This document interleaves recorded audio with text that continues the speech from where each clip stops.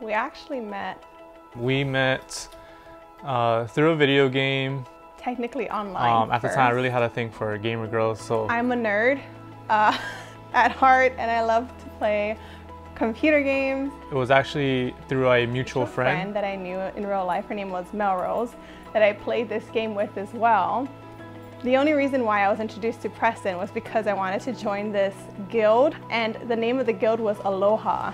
Basically was told that I needed to fight him. You know, I would fight him one-on-one, and basically I whooped his butt hardcore. Like it was like the easiest thing ever. He had to accept me into the clan. He couldn't tell me otherwise. Well, I had no idea how she looked like, so that's why I was interested in kind of like getting like a Skype call or something. When she first spoke on this platform, she straight up sounded like a white girl. And she doesn't sound like she's from Hawaii. She doesn't sound Taylor or anything. She has like this really like proper white voice. And I was like, oh, okay. And it kind of caught my interest, and I continued to talk to her. Slowly it led up to us texting, and eventually we video chatted each other, so I got to see her. At the time, MySpace was a big thing, so we exchanged MySpace. Okay, let me check out how this kid looks like. But basically, I'm going to draw a picture for you guys so you can see how he looked like, and then you tell me what your first reactions would be. This is how he looked like in his profile picture. So you could see he has like this overlarge t-shirt that has multiple stains on it. I forgot to draw a hole, but he had a hole in it too. He was holding like this Heineken bottle and some baggy red pants that had like some nasty stains on it too. I'm like, ew, gross. So me dating a guy that was drinking and partying like that was just like out of the question. I was like, no, not even gonna happen. But I ended up giving him my phone number eventually. And we started talking on the phone. She came down to Hawaii for a period of time.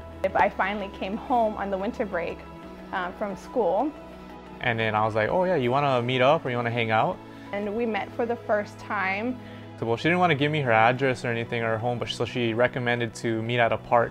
She met me at the park near her house. And I remember just like seeing her for the first time, and I was just like blown away. She was awesome. Like, she looked amazing. She was wearing like this jean skirt, sandals, and a nice blouse on the top. And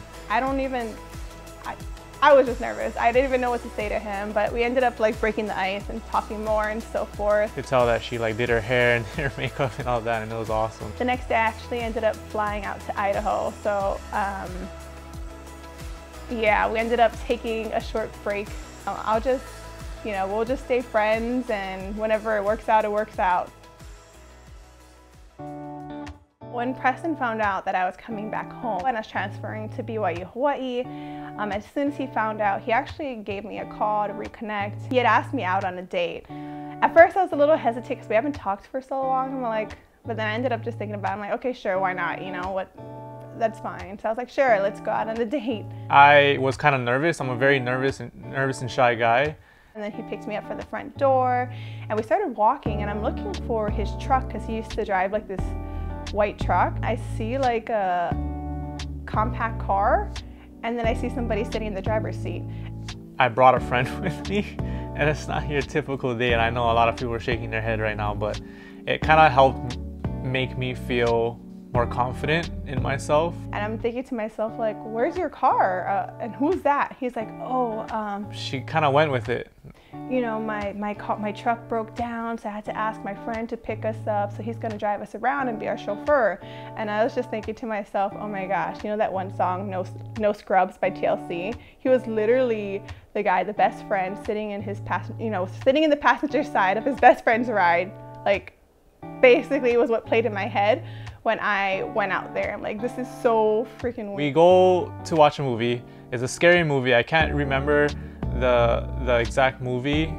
And when we get to the movie theater, we're basically greeted with a couple of his friends. I told 3 other friends that we're going to the movies and they wanted to come, so. And I'm thinking to myself, wait, what? I'm thinking maybe he just ran into them, and then ended up finding out that he actually invited them to come on our first date. Now I have 3 other friends in the same movie theater with us. I was so turned off. I'm like, oh my gosh, this is the worst first date ever.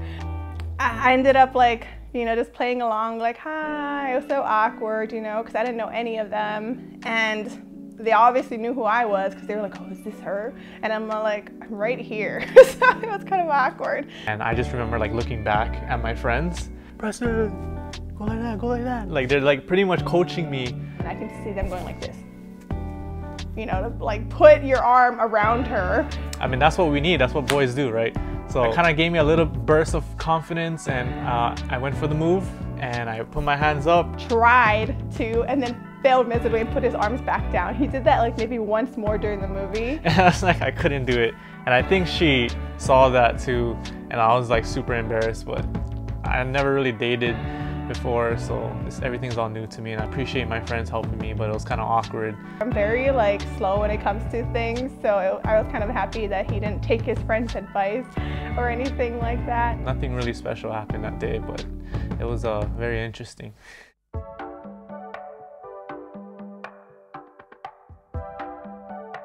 The first kiss was another interesting moment as well.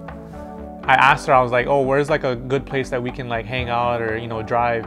And she recommended this place that you can drive up past her house. We drove all the way up there, and I was just like kind of like psyching myself out. I'm like, this is the moment, you know what I mean? This is like, I'm gonna make my move. There's like this forest behind us, and he wanted to basically go into the forest. And mind you, it's like pitch black in there. I felt like we were kind of secluded. Like he stopped walking, and I kind of turned around, and I was just like looking at him like, you okay?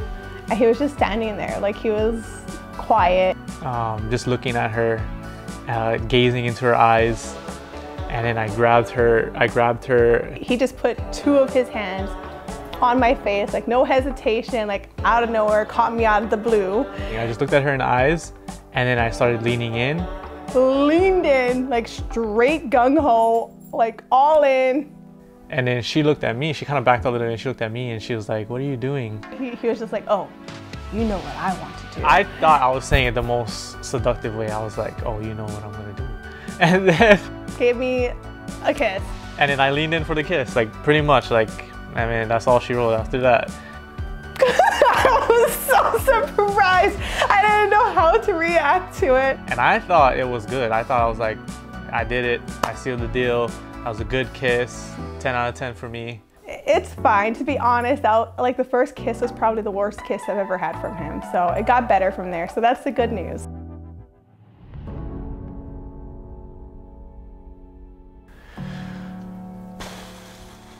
Okay, so me and Alex, as everyone should know, that we've been together for 10 years, 10 great years in our life, but those years weren't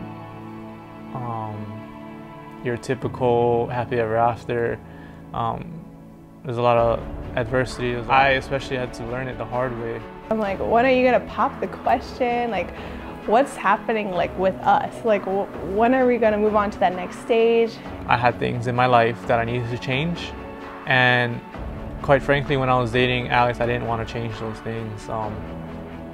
I remember getting married wasn't a thing to me, having kids wasn't a thing to me.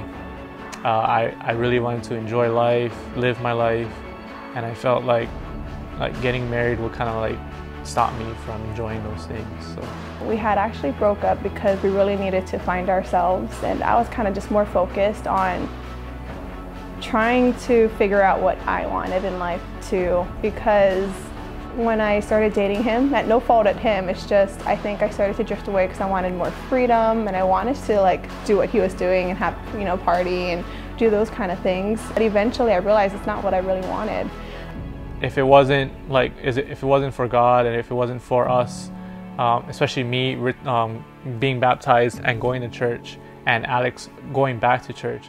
So I remember being in church one day and they were talking about God's triangle. It was almost like it was a revelation in itself, because that was when we were going through our hard times. If you picture a triangle, right? God is on top, and then, you know, husband and wife is on the opposing corners. And as you focus your lives on our Lord and Savior, then everything will fall into place. We will meet together.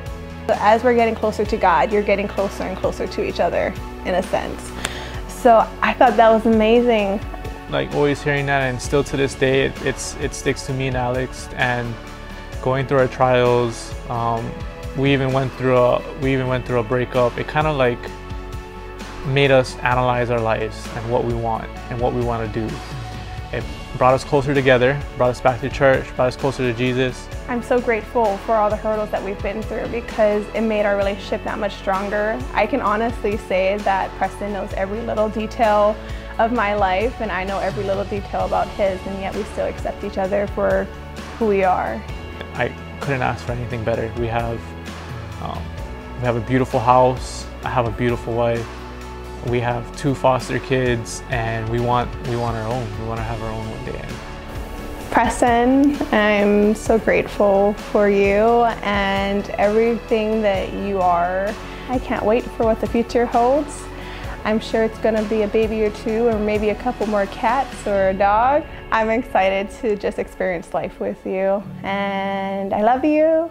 I'm very grateful for Alex. I'm very grateful for everyone who helped me out. I'm very grateful for our Lord, Heavenly Father, and Jesus Christ. And I'm just grateful for every day that I'm here. And I just want to say that I love you, Alex, and thank you so much for being here with me and being in my life. You had changed my life for the better.